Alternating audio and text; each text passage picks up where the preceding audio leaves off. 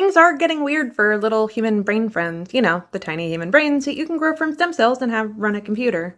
For the last several years, since the inception of these little guys, researchers have been trying to incorporate them with AI and figure out how to make them better. Yes, tiny human brains make pretty decent computation tools, and there's a cloud that you can utilize them remotely.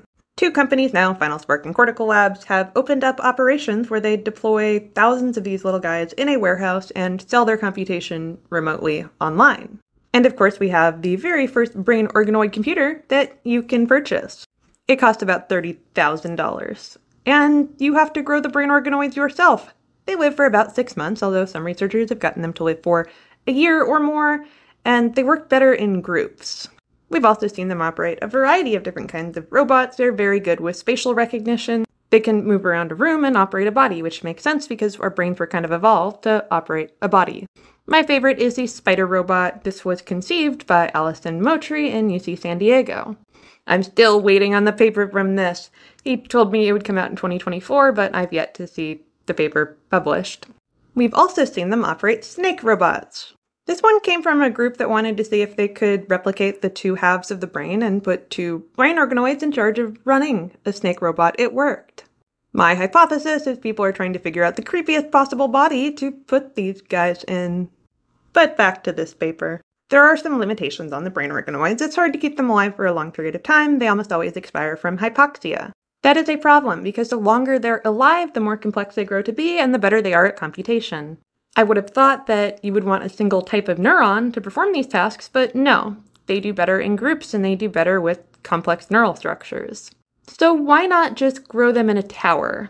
That's exactly what they did. They grew them from single cells in matrigel, which is essentially mouse tumor jello. This gel allows them to grow into each other.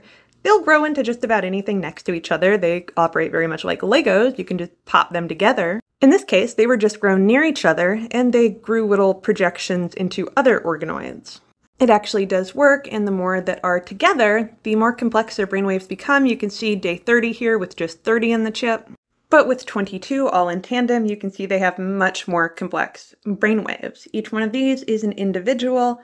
And yeah, you can imagine if one perishes, when they add another, it can retrain it. This could allow them to do specific tasks, which we've already seen them get better at when operating in a chip, just with 16.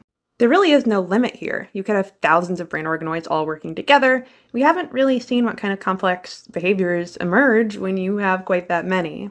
You could also have individual brain components, each operating a different lobe of the brain coming together, and it might give us interesting computation power. I say interesting, we really don't know the capabilities of these guys. Now, when these guys were grown on a computer chip, like Final Spark does, they have 16 organoids to a chip, so if one expires, another one can just come in, and the others can train it. But if they're communicating through actual physical neural pathways, rather than a computer chip through electrodes, it does go faster. I could see an array like this work if one of them expires, which does tend to happen. They could excise it out and pop a new one in, and they do pretty well growing into other neural structures. We've seen examples where you took a brain organoid, grew it near the decapitated spine of a mouse, and it made projections and can even take control of the muscles of the mouse that is no longer a mouse. They have no problem hybridizing with anything. You can make mouse-human brain organoids, you can pop a brain organoid into the skull of a live mouse, and it'll make connections and start working with the mouse brain.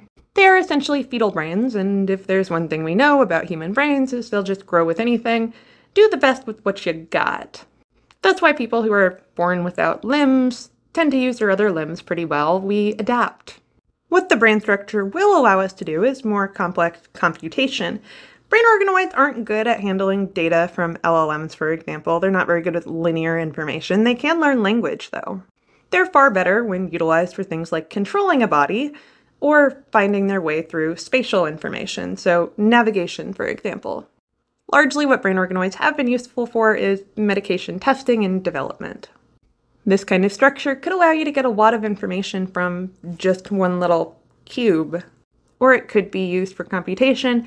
This technology is still pretty nascent, for lack of a better pun. This kind of structure could actually allow us to have a brain organoid as large as our own brains, just made out of modular components suspended in mouse goo.